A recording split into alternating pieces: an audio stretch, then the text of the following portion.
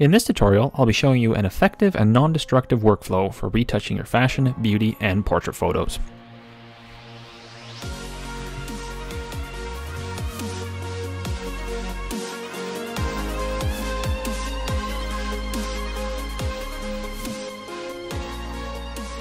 Hey there, Michael Bolshinovich here from Vibrant Shot. You can find me on Facebook at facebook.com/vibrantshot and also on Instagram at Vibrant Shot Photo. So today we're going to be looking at kind of an all-encompassing video. We're not going to go into depth on particular topics because I've got a lot of courses and topics on things like dodging and burning and color corrections and whatnot. But what I wanted to do was kind of look from start to finish. How do we assemble a fashion photo or a portrait or a beauty photo? Because the workflow is really the same regardless of whether it's fashion, beauty, or portrait. It's just kind of how much of each thing do we do within those. But generally speaking, my workflow is always the same. So we're going to be looking at a non-destructive workflow that you can use to create photos that look realistic, which is kind of the number one thing. Make sure that at the end of the day, they still look like human beings after it. There's no real shortcuts along the way here. So if you're looking for like a super quick workflow that will allow you to retouch a photo in 5 minutes, you're not going to get that here. We're going to look at more of what workflow would a professional retoucher take when they're working on a fashion portrait or beauty image. So we're going to start off obviously at the raw phase and then kind of work through. So basically we're going to look, this is sort of the final product here. Just zoom into that. So this is kind of what we're after, and then I'll show you where we're starting off with as far as the raw file. So if we go into Capture One here, I always use Capture One for retouching, for I guess processing my raw files. In some cases, I'll just retouch the image only in Capture One because, again, I have a video on how to dodge and burn in Capture One. That's been made better in Capture One 9 because their feedback in their layers, their local adjustments, is a lot better now.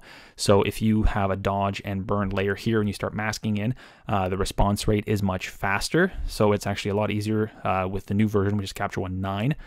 And so depending on what kind of image I'm after, if it's a portrait like a black and white or whatever, I might just give it a quick dodge and burn inside of Capture One, and then I'm pretty much done with it. I don't even have to go into Photoshop. Now, in the case of something like this is more kind of, on the beauty fashion side, so I did want to go a little bit more kind of detailed with this image. So obviously I did take it into Photoshop, but my process is usually the same regardless of what I'm doing. Is if I'm doing it entirely in here or I'm going to Photoshop, I always kind of do the same thing with the raw file. And I do have a detailed video on preparing your raw files in Capture One, so be sure to check that out because that sort of details the process. But at a high level, basically the number one thing is get your white balance the way you want it to, because white balance is very important for sort of how the final image is going to turn out. It's not something you can really fix in Photoshop. So when you're starting out, make sure the first thing you do is just white balance, because it changes kind of the balance of colors within each area of the histogram, and so your exposure will vary and things like that. So start there. This one here was shot around sunset, so you can see it's got this kind of golden light. That's sort of the white balance out of camera. If we wanted to kind of neutralize that, we could kind of pick around, try and find a neutral gray here, something like that. So I'm clicking, where the shadow is over here, and that you can see is sort of a more neutral white light as if it was daylight. So we're not going to be using that because I want to keep this sort of warmer feel within my image. So I was happy with the white balance, sort of, the way it was essentially right at the camera. Next thing I do is generally make sure that the exposure is okay. So I go into my exposure tab in Capture One. And again, if you're not familiar with this stuff, check out my other videos on Capture One. I've got a ton of them. And so if we, actually, let's do this. Let's clone this particular image here. Clone variant. And then I'm just going to reset all of the adjustments so you can see where we started off with. So there was actually the original. So as you can see, I did make some adjustments to the white balance because this kind of green tinge is not really working for me. So if we go back in here, we can see that we have 5,000 and then around 0 on the tint. Here I ended up with 4,807. Now that was not something that I pulled using a gray card or anything like that. It's sort of by taste. So I went into here, and immediately we can see that it's like really green, right? So we're going to take our tint up to kind of neutralize some of that green. So essentially I just kind of kept going on this until it felt about right. And then I felt that, you know, maybe it's a little too warm, so I basically just knocked it down somewhere to here. So that's kind of what I usually do with my white balance. I mean, if I'm completely off and there's a neutral gray or something that I can pick off of, then I'll use that. Otherwise, just kind of go by eye and see, you know, is it too warm, too cool, is it too much magenta, too much green, and then, you know, too much magenta, too much green, use your tint, and then too cool or too warm, just kind of play with your Kelvin. But, you know, generally it takes a couple of rounds of back and forth to find that perfect sort of white balance. So the next thing I did was I did a little bit of cropping here. You can see that, you know, the rotation, I kind of felt that it's maybe tilted to one side a little bit, so I rotated it. So all that kind of stuff. And then as far as the actual exposure goes, I did reduce the exposure a tiny bit. If you go back to the original, we can see that we're heavily pushed towards the highlights here. So I wanted just to kind of nudge it back, and that's why I knocked the exposure down. And then the other thing I did was I kind of globally recovered some of the highlights here. So again, just trying to, you know, pull the most that we can out of our raw file. And finally, I just added some contrast. I'm not going to go into the details of how we do that because, again, I have a video on adding contrast, and it's all in my Capture One video, so check that out. So basically that was, you know, kind of step 2. So number 1 is just color, get the white balance right. Step 2, look at your exposure and what can we do globally in the image to, you know, get the exposure looking good. We want just kind of a nice distribution of things within the histogram. Obviously in this one we are pushed heavily on the shadows here, on the highlights. We're sort of on the edges of having information. I mean, if we look somewhere over here, it's, you know, it's pretty well blown out. It's, you know, it's almost white, but that I was actually okay with that. I could have taken this down a bit more, but I kind of like the fact that we have this bit of highlight here. Wasn't bothering me. If it was, then we could again apply a local adjustment here and take that down even further. The next thing I do is, you know, things like lens corrections. So if there's vignetting or whatever, fix that. You know, cropping, again, we did a little bit of cropping here, so just get the cropping the way we like it. And then finally, I always do a set of local adjustments. So here the local adjustments were pretty subtle. Basically, if we toggle this on and off, you can see I extended some of the shadows within here in the hair. Not a ton, but just a little bit. And if we actually hit the M key, you can see where that mask was, just kind of around the edges here. Just wanted to pull a little bit more detail. So there's just subtle details. I didn't want to make it, you know, over exaggerated because it's not important details, but just so that we actually see a little bit of texture and detail in there. For eyes, you can just see I lightly brighten the eyes. Again, my goal is not to kind of get the end product on the eyes, get them, you know, super bright and popping, because I'm going to do that inside of Photoshop with a more detailed mask. This was just, again, pull a little bit more, you know, information out of the eyes from the raw file where we have the best information. Uniformity is basically skin tone uniformity, and that's kind of the number one reason why I use Capture One, because it allows you to really save yourself a lot of time once you get into Photoshop, because this uniformity tool, essentially if we hit mask, I just kind of did a rough mask on the subject. I excluded the background. The reason I did that for this image is because uniformity kind of grabs a certain color range. So, you know, if we sample our skin tone, and let me take you into that tool, which is right here in the color editor. So if we go into skin tone, you can see that it's grabbing this sort of range of color. So we basically, you know, hit this sample key, we pick a skin tone, and that's what it's going to sort of reference off of. So that's our reference skin color that we want. And then when we start dragging uniformity up here, that will try and blend the skin tone throughout the subject or whatever's masked in to, you know, kind of match that sourced point. So basically, you know, in typical image, all I really do is exclude the lips. And again, I have a video on using uniformity, so I'm not going to go into too much detail.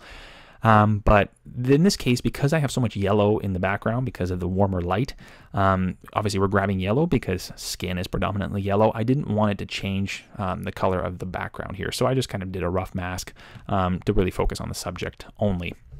And basically, that's, you know, it's a really subtle thing. And in this particular case, you can see, you know, we're kind of go from this more greenish tone to a more pleasing magenta tone, and the tones in the skin just match a lot better. And we can kind of, you know, crank this up however much we feel is needed. Usually I take it around the halfway point or so. And then obviously depending on your image, in this case we didn't have too much mismatch as far as skin tones go across the subject. In some it's more noticeable, and that's where this becomes really effective. So pretty much every image I do use the uniformity tool. It just saves me that much time once I get into Photoshop. So quick mask, and then, you know, using uniformity takes about 2 minutes. Probably saves me, you know, at least 15-20 minutes in color adjustments afterwards in Photoshop. On the side here, if we hit mask, I've got just, I basically just did a gradient on this side and I just pulled in some highlights. So again, there was, a little bit too much highlight there. If you just take it off, you can see it's pretty bright. And then if I turn that back on, it's just kind of taking down some of these highlight values. So again, very subtle, but little things add up to make a big difference. So now that I'm done with that, I'm pretty much, happy with my raw file. Go in this case, I've got some recipes, but I'm going to process it at, 16 bits. And then I'm going to take it into Photoshop. So jumping into Photoshop here. So this is our final image. Now, what you're seeing here is essentially a smart object of the final image. And I'll tell you why we have a smart object at the end of the tutorial. So let's just jump into the actual image itself. And this is basically what it looks like. And so I'm going to tell you kind of about the workflow that I have for my typical image. And this workflow doesn't really change. All of my layers are pretty much the same with some very minor nuances throughout. For example, if I'm using, if I'm doing a black and white, then I may not have a ton of color grading. But the general process to get to that endpoint, pretty much the same every single time. So if we start off with our background layer, so let's just toggle everything off. So this is essentially, what it looked like when our raw file came in out of Capture One into Photoshop. So our end goal is to have it look like this. So basically, my process starts off with the healing brush. So generally, I'll have another layer over top here called Heal. The reason you're not seeing that layer here is because these files get massive, like around a gigabyte, 1.2 gigabytes. Once I'm happy with my image and I know that I'm not going back to this isn't for a client or whatever, I just kind of merge the healed layer with the background layer at the end because ultimately I'm not going to want to bring a pimple back or something like that. So that's why I just, in this case, I merged it down into the background because there's no need to take up more space than you need to. So it's up to you whether you leave that. If it was for a client job or you're retouching for somebody, probably best to leave that in there in case you need to bring something back. One case where I would leave things in is if you're cleaning up hairlines or something like that around the outside. When you're masking and all that kind of stuff, you never know when you may want to bring something back or if an edge doesn't look quite right. So just kind of leave those ones. But in the case of healing, that's usually for me, it's usually things like scars or pimples or acne, whatever it might be. So generally, that stuff's not ever coming back. So I'll do my healing, obviously healing brush, just kind of go through and remove anything that you think needs to be healed. In this case, her skin is really, really nice, so there's not that much that needs to be done. And then the next thing I do is look at potentially separating the background and foreground. So you can see I've done that here. I've essentially just cut the subject out. I usually do that just using the quick select, do a selection around the outside, then use the refine edge to clean that up. Worst case, I may use the pen tool if there's a particular edge that that won't select easily if I'm outside or it's an outdoor shoot. Then sometimes you need to use the pen tool for it. Again, sometimes you may not need to make that separation if you're not really doing anything in the background. Then it might not be worth taking the time to do it. In this case, I have done it, and for the background, really, I've just kind of darkened down this side. So I decided I wanted to take this side and reduce the exposure on it a little bit. And then maybe for this side, if we wanted to make it even, I could have brightened it back up a bit. It's entirely your call, or maybe I wanted to color grade the background differently or something like that. So and it was a really easy extraction here, so I figured why not spend 5 minutes and do it. So once I've got those separated, then my subject usually has the dodge and burn inside of it. So if we turn that on, this is what the dodge and burn does, and you can see this is my dodge and burn set over here. So this is basically the same techniques that I teach in my Retouching Academy dodge and burn course. So I'll put a link to that here somewhere down below if you want to check it out. And basically I've got a couple of sets of layers here. I've got, they're just basically groups with layer curves over here. So they're adjustment layers that are curves, brighter and darker, and then I just mask in all of my stuff. So that's kind of the dodge mask, that's the burn mask, and then I don't know if I did anything with these ones. No, these ones are just kind of there because they're part of my action. Basically I have a normal and a strong one. Usually the strong one is more if I need to do a really aggressive dodge on something, if I'm working on a particular detail like lips or whatever it might be. I keep it separate. And so one good thing to always do is when you're doing your dodging and burning, if there's a particular area that you think is like kind of going to require some color adjustments or whatever, maybe you're working on hands, knees, lips, the whites of the eye. Those are kinds of things that often, once you fix the luminosity shifts, you have to do some sort of color adjustments on them. That's a good time to create a separate stack for dodging and burning. So call it, D&B hand, D&B lips, and do that, and then clip a separate hue saturation adjustment to those so you can fix your colors. Again, I'm not going to go into detail on that because I do have videos that talk about this stuff. I also have the course on Retouching Academy that you can check out. But basically, once I've got everything healed, the next step for me is always dodging and burning, and that's really the only way to get a nice result. Doing things like frequency separation or inverted high pass, whatever, they're helpful, but ultimately they're destructive, and they don't really lead to the most natural results. So generally speaking, I stick to dodge and burn pretty much always. Sometimes if there's things that you need to kind of fix on a larger scale, I may grab fragments, so like make a lasso selection, grab a chunk, and then free transform it, put it into places. That's sometimes a step that I have in between here and healing and dodging and burning. But generally speaking, what I try and do is anytime that I'm affecting sort of rasterized pixels, so when you're healing, obviously you're actually drawing in new pixels on this new layer, right? So when I grab my healing brush and I start healing, it's creating new pixels on here, whereas everything else above that is all adjustment layers. So they're hue saturation adjustments, selective color adjustments, layers, curves, whatever it might be. Sorry, not layers, levels. So those are all adjustments, so that basically you can always roll them back, you can change the degree of them, and then they're very flexible. Whereas everything down here, I mean, healing, it's not something that you can easily roll back unless you have this layer and you start masking things out. Generally speaking, you can't do too much with it. Once it's there, it's a rasterized pixel, and that's it. What we never want to do is take this healing and put it up here, because once we have it, we're kind of committed to it, and we can't adjust these adjustment layers below, because if I change an exposure or a color down here, my rasterized pixels above will not change to reflect that, so they just won't match anymore. So that's why anything to do with rasterized pixels, put it at the bottom, do it at the beginning, and get it out of the way. As annoying as some of those things can be, just do them first. Then once we got that, obviously, again, another reason you want to do that before you do the extraction is sometimes you'll be cleaning up hairs around the outside. So if you're healing those out, heal them out, clone them out, whatever, get that finished, and then do your refine edge and everything like that to get your extraction. So that's why we got that step. So step one, heal, fix anything around the hair, anything rasterized, and then you can move on to adjustment layers. So another thing I put in here is this details. That is something I'll come back to, and I'll tell you why that's down here as well. So once we've gotten through the dodging and burning, the two corrective ones, and again, corrective is really just, fixing sort of minor issues with, transitions in terms of luminosity. So if there's patches on the face, the skin, whatever, that's what we're really doing with the corrective. So let's just turn on a helper layer here, which is basically just turning my photo black and white to help me see where those problems are. And let's just turn all this stuff off here.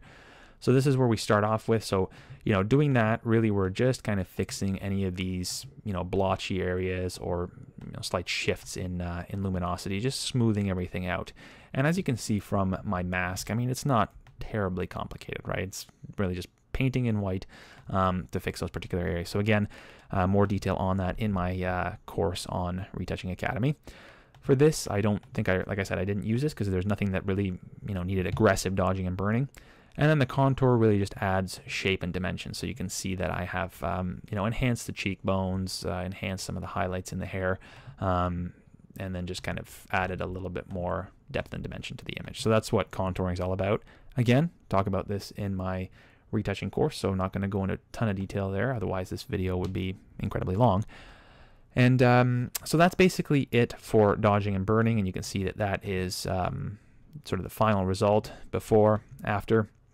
And one reason why I do like to have a mask around the dodging and burning layers is that I can, for example, go into here and, easily add dimension by burning around my subject without worrying about it spilling onto the background, because I've got that extraction. Like somewhere here, for example, if I wanted to, burn this outer edge, it's very easy to spill on the background. Whereas, if I have the mask around it, it doesn't matter. I can just kind of haphazardly start painting here and it's not going to look bad. Another thing that I will often do, and in this case I didn't need to do it, the uniformity inside of Capture One helped me with it, is that I need to fix mismatched skin tones. So if we turn off that black and white adjustment, Sometimes, you know, the chest or the hand or arm, whatever, might not match the tones in the neck or face. And so what I'll usually do is if I hold down my command key and add a group, I'll usually have a group in here called local, and I call it local for me, like sort of local adjustment. And then in here I'll make, you know, a series of selections. So I may grab the lasso tool and like select, you know, sort of an area of the neck here, something like that, and then hit the Q key, filter, blur, Gaussian blur. You know, let's just add a bit of blur to that. Hit Q again, so we got a selection, and then I may, you know, add hue saturation adjustment or a curves adjustment, and then, you know, kind of play with the degree of saturation. So maybe we want to, you know, increase the saturation a tiny bit there, which actually doesn't look too bad. So that's often what I'll do as well. It doesn't really matter if you do that before or after the dodging and burning. I usually leave it for after. Sometimes I feel like doing it before if it's really off. Like if it's, you know, if it's slightly off, then I'll probably leave it for after. If you've got a hand that is like completely red and the rest of the body is more of a yellow tone, then I try and fix that beforehand because it just throws off my sort of perception of the image. So you can kind of do it at any point. But again, I try and do that within my masked layer of the subject, because again, if I'm working on something, let's say I want to take the entire lower half of the body, right, something like this, and then I, you know, feathered it out, I want to make sure that I'm just highlighting or capturing the body here. I'm not spilling out in the background with my adjustment, because the problem is with the skin and not necessarily with the background. So, you know, that again will be a series of curves, usually hue saturation and sometimes selective color to make those adjustments. And I do have a video on matching color tones using selective color, so check that one out for more information on how to do that. And then the final thing that I always apply, well, actually let's step back. Before I do that, we've got this details layer, and the reason I have it down here is because sometimes in the details I do things like drawing in eyebrows or eyelashes, so it's more of kind of like a rasterized layer. In this case I don't, it's all adjustment layers. And really at this point it doesn't matter if I have it above or below my dodging and burning and, you know, grading and all that stuff. But if you are drawing in eyebrows or eyelashes and, you know, you're matching the color that you're drawing to the brow itself, if we were to put it up here and we changed our color grading, it would actually look off, right? Because we've sort of matched it to the pre-graded value, and then you know, when we start playing with our grading, it will start to look off. So again, you know, if you've got rasterized bits here, do them down here below your subject adjustments, all your layer-based adjustments. And so what we basically do with this details, and details I'm referring to things like eyes, lips, you know, brows, lashes, the details on the face essentially. So here all I really did was I just kind of brightened up the eyes. I just created sort of a mask around here. Again, I've got a whole thing on retouching eyes, so, you know, you may be whitening the whites of the eyes, you may be changing the color of a lip, you know, working on teeth, whatever. So I do all of that here with adjustment layers, and that's generally just curves and selective color adjustments. So again, look at my different tutorials and courses for that. In my RGG EDU course, I cover kind of this whole process in a lot of detail as well. And then finally, we're on to the grading. Again, I'm going to have a course on color grading, so it's kind of a big topic. It's not something you can really cover in a short period of time. But basically, my color grading process is, again, more or less the same every time. This is kind of before and after.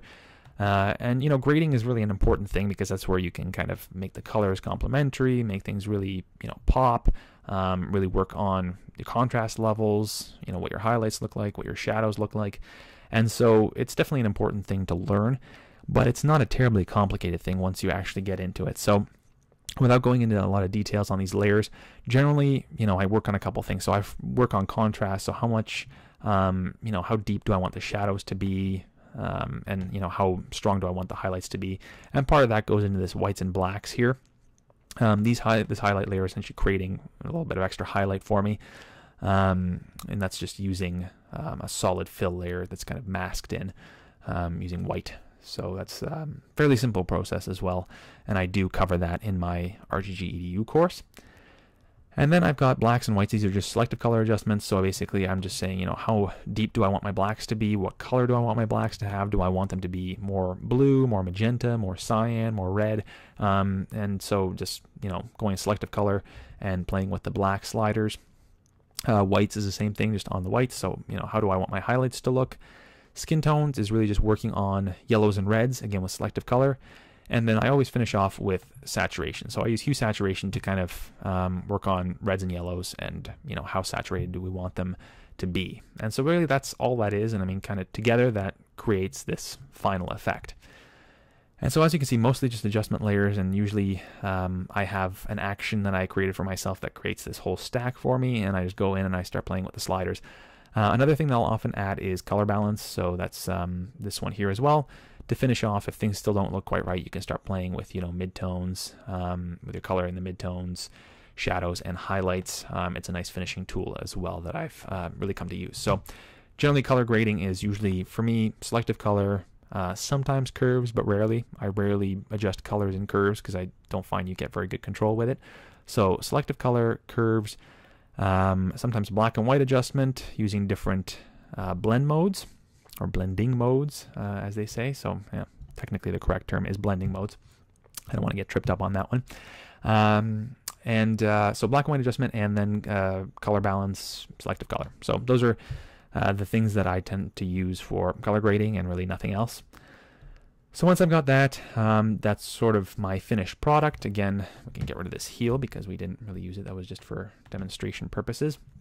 So again, kind of before and after, that's what all that stuff does. And as you can see, generally speaking, all non-destructive. The only thing that really was, rasterizing was this layer here, because there is some white solid paint there essentially. But you can't be 100% adjustment layers. I mean, you can do this kind of with a curve, but the final effect is not quite as good. But generally speaking, everything is just masks and adjustment layers. So now that we're done with that, what I tend to do is convert that to a smart object, and if I need to apply any sort of liquefying or final camera raw filter to that, I'll do that here. And essentially we've got that. If we actually toggle back and forth, you can see what I've done there. I've just like really minor, I've brought this down. I worked on the hair here. I just kind of pushed it down. And with the camera raw filter, I probably just tweaked the final white balance. I think I made it a tiny bit cooler. So I apply that all to the smart object at the end. And then to export, I have a video on how I export my images. I still do the same exact thing that I ever have, depending on the resolution you need. For web, I do 2048px on the long edge. For if I'm delivering it to a client, well, it depends what resolution they need. So from there, I'll just create a new layer, stamp it out, Command Option Shift E. So that will create the final sort of rasterized layer. I duplicate that out to a new image essentially, so I'll just call it output. And then from here I'll resize, do any final cropping that I want to, depending on what I need to use it for. Then I'll usually use alien skin exposure to add a little bit of grain to it. Sometimes I'll add a little bit of contrast in alien skin as well if it looks good. And then just save for web. Obviously, if I'm exporting for like a print magazine, then that's usually going to be exported as a TIFF file in CMYK using the appropriate color profile. For web, I just always output with save for web. And in terms of resizing, again, I've got that video on saving for the web, so I'm not going to go into detail on that. So basically, that is my workflow. As you can see, it's not terribly complicated. It's really just kind of a matter of playing with that and finding, the set of adjustments that work for you, and obviously becoming good at something like dodging and burning, because really the majority of the effect here is, as you can see, is dodging and burning. It's just adding depth through contouring and just making the skin look perfect using those, corrective layers that I have right in here. So I hope you found that helpful. Obviously a lot of information, and sorry I couldn't go into a ton of detail on every one of these because, ultimately this video would be like 7 hours long. So it's just a little too much to try and cram into one particular lesson, but I just really wanted to show you here what are the elements that you need to learn to create a nice photo at the end, one that looks natural, and to kind of show you that really there's no gimmicks when it comes to retouching. It's really just kind of basic foundation stuff. Heal, dodge and burn, adjust colors using adjustment layers, and then grade your image. And obviously start off with a good RAW file. Make sure that you're using a good RAW converter like Capture One. Trust me, the comparison to Capture One and Lightroom is like light years, especially with Capture One 9. The image quality is just that much better, which is why I always use Capture One. And so starting off with a really good raw file and then carefully, non-destructively retouching it inside of Photoshop from there on, using some of the workflows that I showed you here today. And if you want any more information on those little bits and pieces, be it Capture One, dodging and burning, be sure to check out my other YouTube videos, especially for Capture One. And for things like dodging and burning, color grading, take a look at the 2 courses you see down here in the banners below. And so hope you enjoyed the video, and make sure you subscribe to get future updates, and we'll see you next time. Bye for now.